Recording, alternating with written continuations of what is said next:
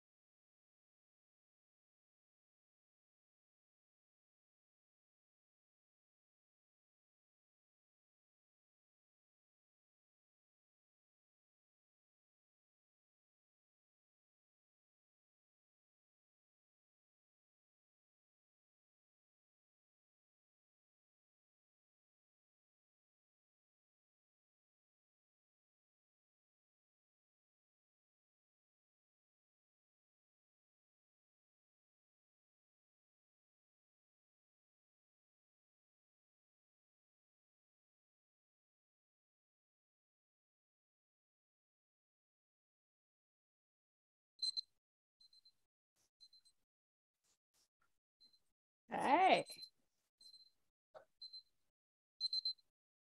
Righty. Here we are. We're back. Thanks, Lolly. So now we take, that was the work portion of our program.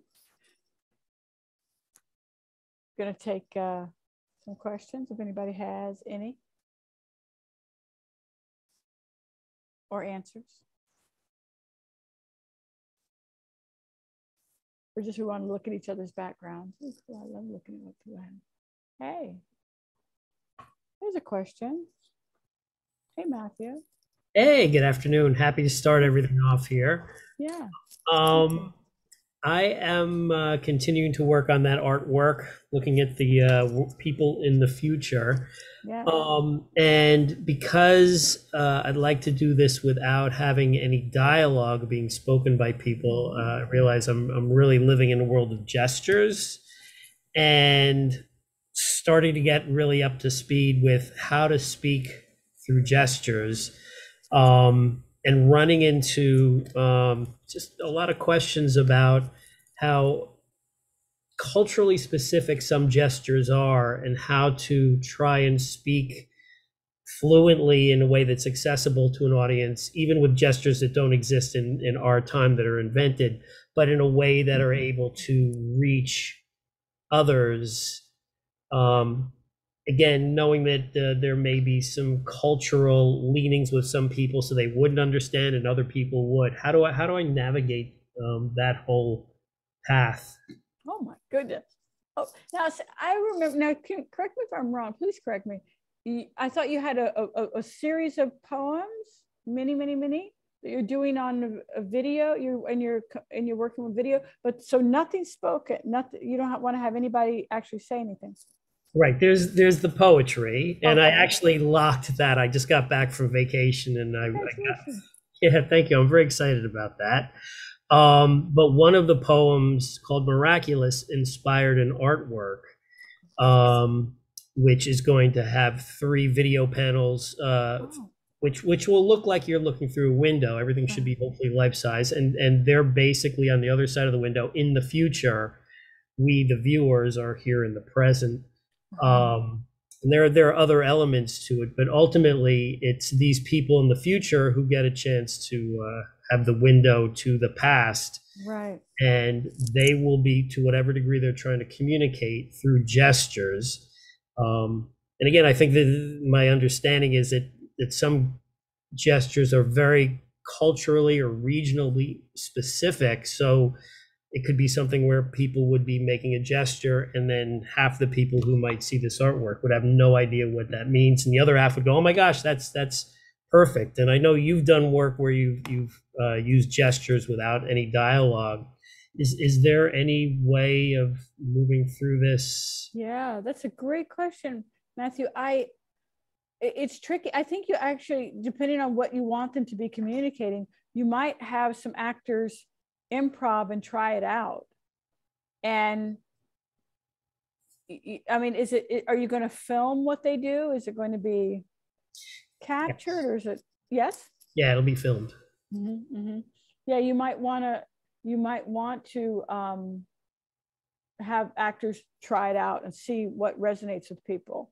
And you don't want it spoken, but is there any sort of, how you go to a museum and it has, there's a beautiful painting or whatever, and then it has a little card next to it to sort of give you some information on it. Would that be interesting at all to you, sort of to supplement what is not being said, to sort of give the viewer a kind of context? Right. There's actually a whole different context. There are, every 7 to 9 seconds, going to be different lines coming up, which are explaining something happening at this time. It's basically at this time a human being is, and you pick your thing, and people all over the world. And then that will change the future, because of course everything that we do, when you think about the fact that your great grandparents had to have things go exactly right, and then everybody passed that down to us for us to get here. So ultimately everything everybody does affects everybody to follow. And So that those action steps of the present will be happening concurrently with this stuff that's happening in the future, which from time to time will change because of some of these things that are happening now. So there's that play against it. But in terms of what the gestures mean, I'm looking at a diverse cast who will bring in their own language of gestures, I'm assuming, but in order to just broaden the palette, I got a little dictionary of body language. Oh, great. Just to get me started, but right. But I'm not somebody who's familiar with working in the theater, and I've worked with actors in conjunction with my work, but it's not in quite the creative way that we're talking about now. Yeah, and you're right, Matthew, that it's culturally specific. Some people, it varies from really person to person, because you can have two people from, you could say, the same culture, and somebody might speak a lot with their hands, and somebody from the same culture might not speak at all with their body at all, because that's more about maybe the way they were raised. So I would say maybe, let the actors do their thing, and it's funny, I'm gonna say, if there's no way to really communicate what specifically that they're saying, so I would just give the actors room to just act with their bodies, but not to I would say worry about it too much. That's weird, but but I think the more important it is for you to have the audience understand what specifically they're saying, then you might augment the gestures with some language. If you really find it, oh man, nobody gets this, then you're gonna have to make a choice. You know what I'm saying? Because if you're a lighting designer, say working in a theater, and you have a great idea for a lighting cue, it's fantastic, and you can't see the actors when you do the lighting cue. As a lighting designer, you can say, okay, Lauren, if I want the audience to see the actors, I'm going to have to modify my idea a little bit so that my work can be appreciated in the way I want it to be appreciated. So you might see what happens, Would it help to give them ideas of things to try and communicate? Sure, definitely. You can give them prompts, and definitely. Okay. Yeah, definitely, and work with them collaboratively to see what you guys start developing. Sounds awesome. Like, again, a great project, man. Really cool project. Thank you so much. Thank you. Appreciate it. Looks like we have Lou up next. Hey, Lou, how you doing? How's your project? How is your project? Last you were giving it to the publisher, were you? How's it going? I was giving it to my agent. Oh, can you hear me okay? Yes. Yeah. And it's still evolving. It's still going. It's still going. I'm still working all the time. Trying to separate like you talk about the marketplace versus the art of it. But I spoke to her again today. She still wants to work with me. So I think it's going well. We'll see. Fantastic. She's still invested. I'm invested. So thanks for asking. So great. Yeah. Really great. I feel the best about it than I felt in the 4 years I've been working on it. And I'm going to try to ride that as long as possible. And I think I only feel as good about it today because of how much work I do on it. Like, I used to see the work and it not being in the light of day as like a failure, like that, it only still lived in my computer or something. But I can see from where I'm sitting now that the work is making it better and richer, and it actually might be a gift that nobody's wanted to run it yet, because I think I'm only getting better and I only understand more what I want to do. So some of that's about being here with you and everybody and working. So thank you for that.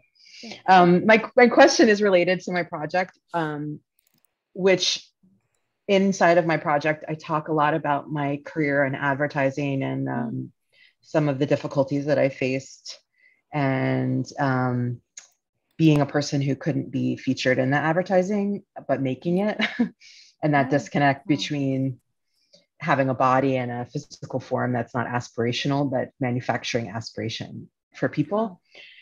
And part of the journey of the story is about me being in these spaces for literal decades. Like, I worked in media for literal decades. And so my question is, well, maybe it's another statement before the question. I've been thinking a lot about, oh shit, I'm writing this story that's sort of like searingly kind of judgmental of these spaces, but I was still there the whole time. Mm-hmm. And I realized that myself as a character might seem like not believable, or like that, this idea of like me as a character in these spaces saying these things about the things I saw, but like where I am now, I'm evolved to a point where I understand my relationship was toxic, but like while I'm inside of it, I went there willingly. Mm-hmm. I went there every day on purpose. Mm-hmm. I did things. So I guess maybe my question is about like fallibility as a character, or Mm-hmm. my question is about flawed decision making as a character. Mm-hmm. And I think it's particularly difficult because the character is me, like the narrator Mm-hmm. of this Mm-hmm. piece. Mm-hmm.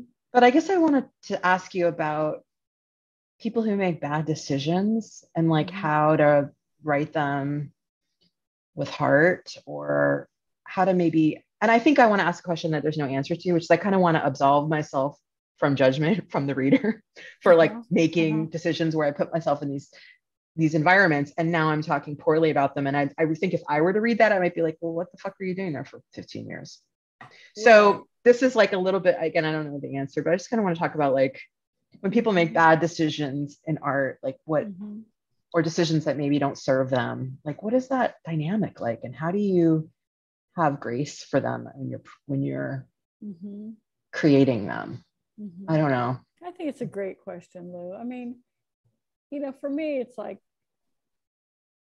anybody who has really lived, should have compassion.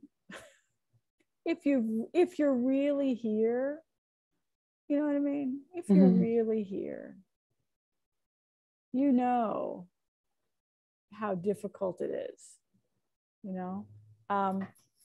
If you're phoning it in and you're someone with massive amounts of privilege who, unlike the Buddha, never left his parents' house, you know, to go and see what the world was really like, or even whatever you think of Jesus, you know, he left his dad's house or his parents' house too. I'm gonna see what the world is like, yo. Oh, it's rough. You know what I'm saying? So if you really lived, then you would have compassion for people. So we might read your book or other books where, we hear about people who stumble. And sure, we say, you know, we want them to get up and we want them to be perfect, but we know how difficult it is to really live in the world. And I think that it sounds like what your writing is showing is how you went to work every day with intention and on purpose.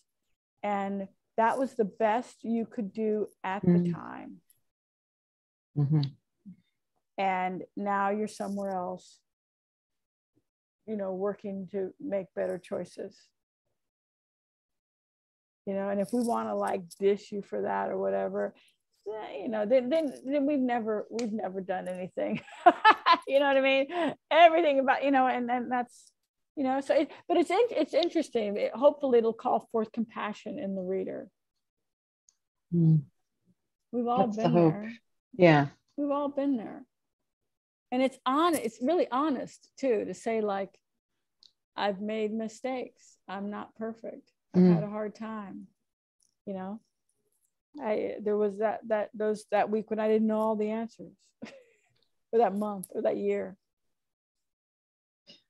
or decade, you know? or decade or two. Yeah. And I thought, well, because there's all sorts of reasons why we're involved in, you know, relationships, systems. You know, we sometimes we try to change things from the inside. Sometimes we figure that this is the best we can do for ourselves. Sometimes there are all kinds of reasons why we're in situations that aren't.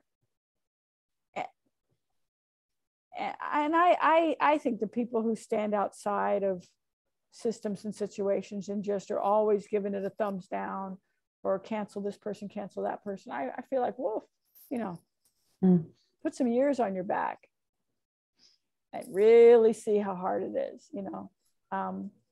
People who think that, you know, if you're going to play in the entertainment business, you always should be the one to stand up and say things and call people out and this and that. I'm like, ooh, go into a meeting See how hard that is, you know? And then you'll know that it's a lot harder to actually be in those rooms, and you can't always be heroic. Yeah. You know, sometimes you just have to get through the day. So that's really helpful. Yeah, a lot of the story is a big theme in the story is how I thought I could change things from the inside, and then learned that was misguided. Yeah, you can't change the master's house. You can't dismantle the master's house with the master's tools. Sure. But so many of us try. I mean, we're in the world trying to make the world a better place. Well,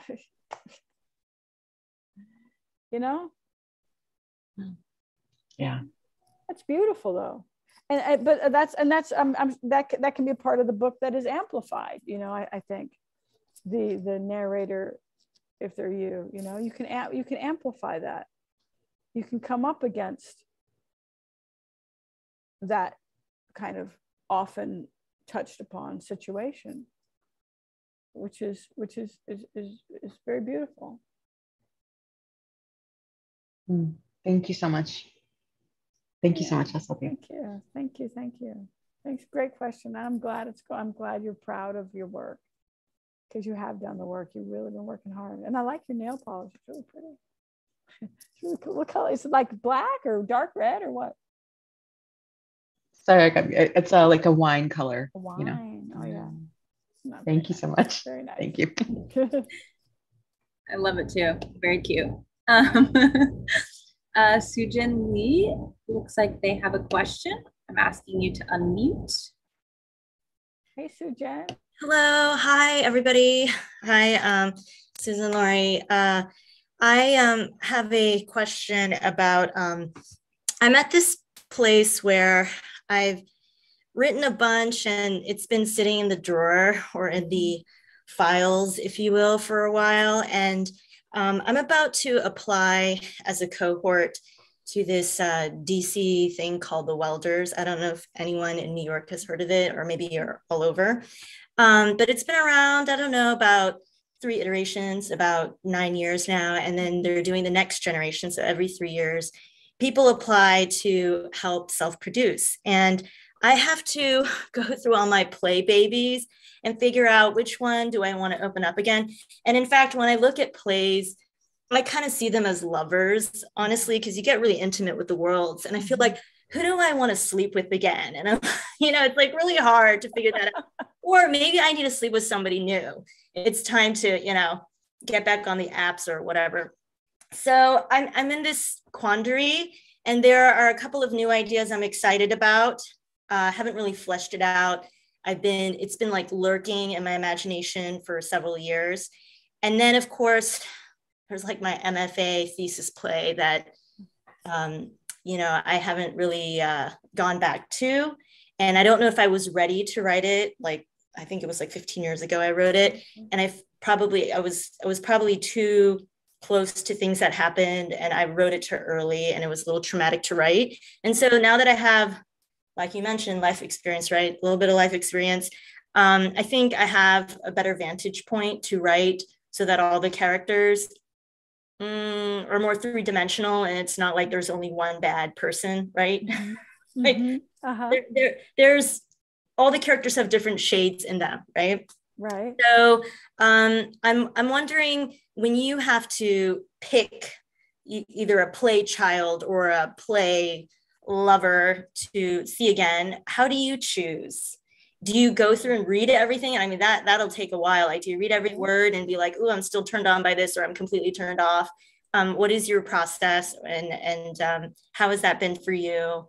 And it's something that I could always switch up. Like, we have to do applications now, but maybe in a couple of months, I might not be in love with what I proposed. And so when no one's going to be like, well, you know, this and that. So. Right. That's great. Great question. So you have to do the application now. Yes. Like August, now, like yeah. what? August 15th is the deadline.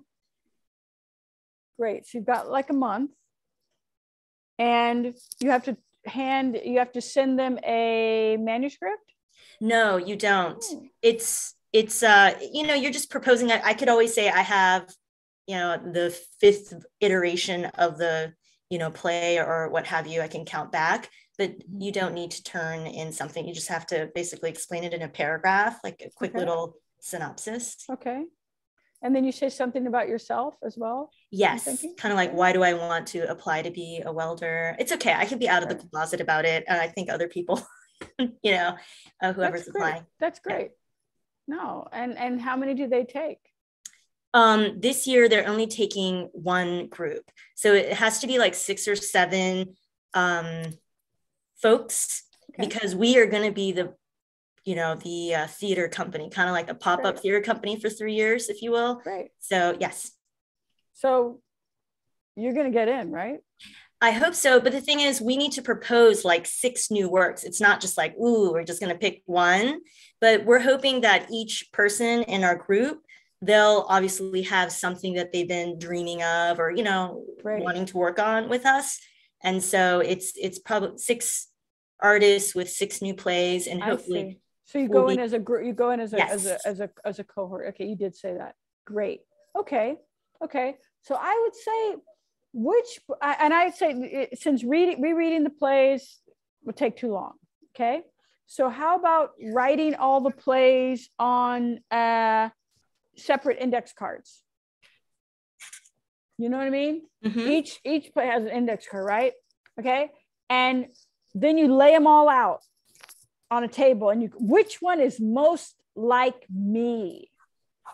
You know what I mean? Which one feels like me the most, or which 3 feel most like me, which are interesting, which one feels like me, right? I'm not saying which one is the most personal or tells the most, you know, autobiographical. I'm not saying that. Which one really shows myself, however you want to define that, right? That's the one I would go with the most. Which one I'm most excited about? And I listened when you were talking about your former MFA thesis, you were talking about it more than the other ones.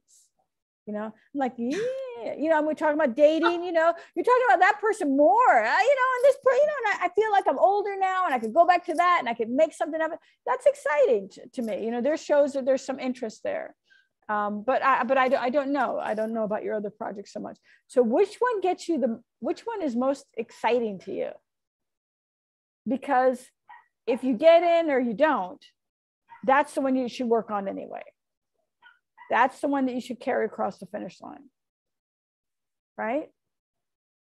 Does that yes, help? No, that's super helpful. I love this index card writing thing. That's not hard. Rewriting the drafts. Make it easy. Right. We got to make it easy. It's got to be fun. Okay. You write the titles on some index cards. You know what I mean? You like walk around with them. You can sit in a coffee shop and go, yes, you know, or write maybe the title on the front, flip it over, write why you love it. I love it because it's crazy. I love it because there are 100 characters. I love it because there are 12 songs and an acrobat. I don't know what, you know, what you got, but you just kind of why you love it so much. Or I love it because it's the first play I wrote, or I love it because it's the most recent play. I love it because, you know, and when you get to the plays, I think this one is cool because people will think it's cool. Maybe not so much. You know, maybe not so much. The ones that you really think are exciting to you, then it's a win-win, right? Okay. All right, that's great. I will do the index thing and I'll just carry it around. And, you know, when I wake up, I wonder which one I'll grab. It's like, oh, I gotta look at this, or, you know, that kind of thing. So thank you so much. That's really helpful. Yeah, and also lovely space. I didn't know this was going on for, did you say 15 years? No, 12 or something like that. It's been a while. Yeah. Well, the pandemic, the lockdown made all the years do weird stuff. So yes. Right. The lockdown has brought us together in this Zoom community because before that we were just in the lobby of the public theater. It was, you know, Milani can tell. She used to call in every week. Oh, it was kind of rough. It was rough. Lynn was there. Yeah. Rebecca was there. We were like hanging out in the lobby. Anyway, but this is nice. Look, I'm just sitting in my living room. Tra-la-la. No, I love it. And I love your guitars. Thank you so much. Thank you. Good luck with it. And check back in and tell us how you're doing.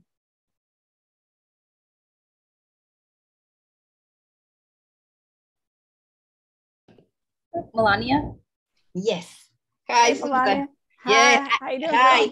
I'm fine. I'm fine. I remember those times. I remember trying to make my question as a tweet, because I tweet my question and they were so long. So I said, I need to. It was wonderful. It was yes. But I love this space. Yeah, and, me too. Yes. And I have this question that I love our group. And I am listening a lot about enthusiasm. There is something about what we love, what we like, and trying to do that, going to the things that give us this, this joy. Right. What is happening to me is that long ago, before doing this presentation that I gave my work, you remember the novel that I could finish, and I show up there and I did it. There was a play that the person that is a family member from Argentina, she's an artist, and she asked me about a play because she knows that I write. And I said yes, and we began the process. It was fine. She was very happy. Everybody that read that. And I don't know what happened to me. I told you about this long ago. So they didn't, because they said, I would love to have a play written by you. And I say, yes. Right. I began the process. They read something. Then this other opportunity came. I stopped that. And now that process was wonderful at the beginning. And then I got stuck. I couldn't go further. And this other thing appeared. So I left that the first project.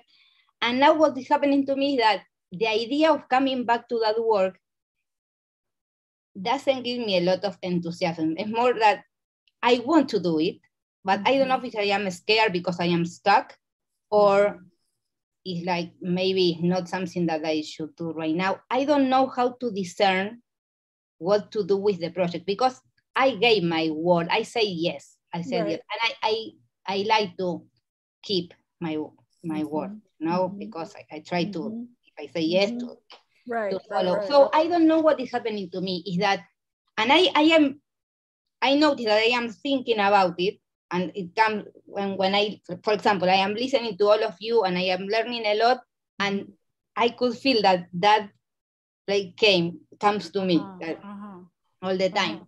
At the same time, I would love to write more for children. It's something that there is a desire there. So I don't know exactly how to proceed to the future. Should I try this play and try to finish something, at least a first draft, so I can give it to this person that I love and I promise the work? Or say no? And saying no makes me feel weird, but at the same time, trying to do the work, I know it's going to be tough, because I don't know how to go on. It was a wonderful beginning, and then something happened, and I don't know what it was. So I would like to know, what are your thoughts about when something doesn't give you enthusiasm, but at the same time you feel that it would be good to do it, because I would like to finish that. Right. And that's a great question, Melania. Your questions are always so good. So let's say enthusiasm, closeness to the spirit, right? I think that's right. Okay, so enthusiasm, it's let's just say we already start talking about dating. It's like love, right? So and Sujin got us talking about dating and dating. It's like love. So some days you feel a certain kind of love. You feel love for your partner, but it's gonna, maybe you're kind of annoyed at them because they didn't clean out the bathtub or whatever. I don't know. So it's like, I love you. Like that. And sometimes it's love because they cook your favorite dinner or something like that. But it's all love, right? So this enthusiasm, why don't we say it manifests itself in different ways? Sometimes it's like, oh, goody, I get to work on the project. Sometimes it's like, yeah, I really see myself as writing, that kind of thing. And sometimes it's like, I really got to finish this. Maybe that's a form of enthusiasm. Maybe. Okay. Yeah. So now it's much easier to go, hooray, I'm excited, you know, right? And that excitement, enthusiasm, that kind of enthusiasm. This sort of quiet, the enthusiasm of responsibility, the quiet call. They're like, the work is calling to you from behind a thick block, which could, if you see it in the right way, become a stepping stone. So how do we answer the call of enthusiasm when it looks like it's being obscured by difficulty, right? Difficult circumstance. And it's great. We find a way to work, right? So maybe we work for, I don't know, could you spend, I don't know, 15 minutes a day with it? You know, is that a possible? What I mean by 15 minutes a day, like you set your timer for 15 minutes and you pick a time, you know, maybe, I don't know, first thing in the morning or whenever, right? Before you launch into your bigger project, and you spend 15 minutes just, I don't know, right? Maybe they have the work has a special notebook and you just write in your notebook about it. Or you open a file on your computer and you just type for 15 minutes. Or you type for 7 minutes and you sit there and you go for 8 minutes. All right? You just spend, or let's make it 10 minutes. Let's make it easy, right? 10 minutes a day. Sorry, they're coming to get somebody. 10 minutes a day, right? That's all, just 10 minutes a day. You just spend 10 minutes a day with this project. That's all. Inch forward. Take one little step, right? Maybe the project's shy. Maybe they're scared. Maybe they don't feel like, I don't know, they don't know what they're doing. They don't want to waste your time. I don't know, whatever the reason is, you just inch toward them, right? So you have a project that maybe you spend an hour on a day. And this project is only, you spend 10 minutes on a day, right? You know, okay. Go ahead. Unmute yourself. I can't hear you. Yeah, I was trying saying yes. Thank you, Lali. Is that helpful? It's very helpful. Very. Yeah. Because you are changing my way of looking at it. It's another way of looking at it. It's another narrative. Right, exactly. It's not the enemy. No. It's definitely not the enemy. It's probably a really deep old friend that you just need to approach gently and with love and care. And you don't expect the answers to come quickly. And you're working on it. Okay. Yeah. Yeah. Wonderful. Thank you, Susan. Wow. Thank you. It's so fun because we get to, you know, again, like you said, Melania, we reframe the narrative. We change the narrative on things, right? Yeah. It's very, very helpful. Very yes, helpful. Thank you very much. Thank you. Yay. Yay, hooray.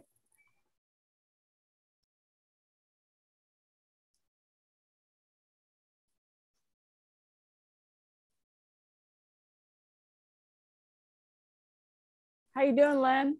Hey, everyone. I'm so sorry. My internet just cut out. Uh-oh. Oh, you're frozen. Are you? Look at you. You're in two places. Look at you. You're frozen, and then you're on Audrey's internet. I was just asking Lynn how she was. How you doing, Lynn Lipton? Uh-oh, I can't hear you because you can't. Can you unmute yourself? I think I've unmuted you, Lynn. How you doing? I just wondered how you're doing. That's all. There's my voice. There's your voice.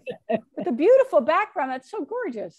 Oh, you know, this lovely woman who is 92